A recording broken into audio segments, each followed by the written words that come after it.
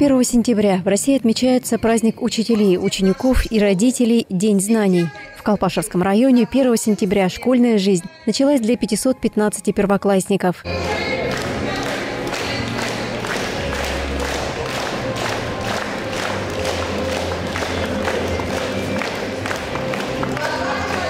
Торжественная линейка, посвященная началу учебного года, состоялась в 7-й школе, одной из самых крупных в Колпашевском районе. Для учеников мероприятие началось с новой школьной традиции – поднятия государственного флага России и исполнения гимна Российской Федерации. Напомним, что подобная процедура теперь будет проходить и в российских школах в начале каждой учебной недели. Стандартом церемонии предусмотрены подготовка знаменных групп, места размещения государственных символов, а также сама церемония поднятия и спуска флага. На мероприятии, посвященному Дню знаний, в 7-й школе присутствовало 4 первых класса и 3 11-х. Торжественную речь, а также слова напутствия для младших и старших классов произнесла директор образовательной организации Надежда Алифир. И в этот торжественный момент, начала нового учебного года, хочу выразить надежду на то, что мы и дальше все вместе, дружной командой, будем вести наш школьный корабль к новым вершинам. Для 350 11-классников нашего района этот учебный год станет итоговым. Ребят ожидают непростые месяцы учебы и плодотворная подготовка к единому госэкзамену. О том, какую профессию планируют выбрать и какие предметы для этого требуются, рассказали ученики выпускных классов. 1 сентября для меня значит то, что надо готовиться к экзаменам. А какие предметы планируешь сдавать? Русский, математика, история и обществознание.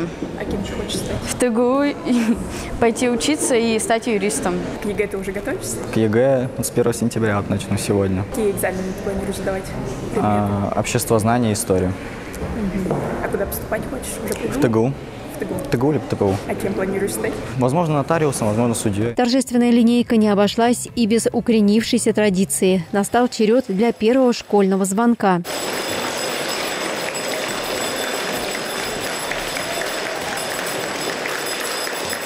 После окончания праздничного мероприятия состоялись классные часы, и ребята первых классов поближе познакомились со своими учителями и одноклассниками. Самые маленькие обитатели образовательного учреждения поделились своими впечатлениями о первом дне школы. Я думаю, что здесь будет классно все, и я буду учиться на пятерке. Мне было интересно, когда нам рассказывали.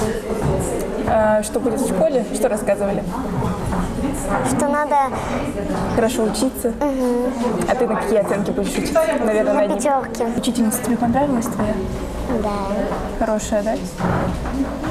Добрая? Да. А на какие оценки ты будешь учиться? На пятерке. А ребятишки какие в классе?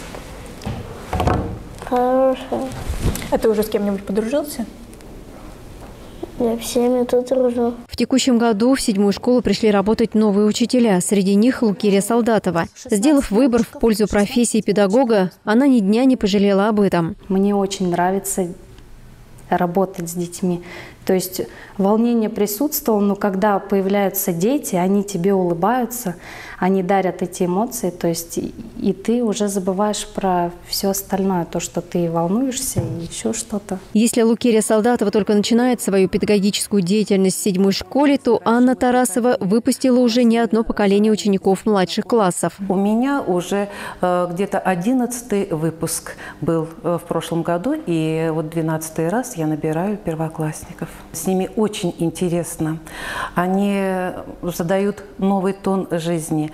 Они радуют своими успехами, своими вопросами, своей непосредственностью. Добавим, в День знаний школы Томской области приняли 126 тысяч учеников. Из них впервые за парты сели около 14 тысяч малышей.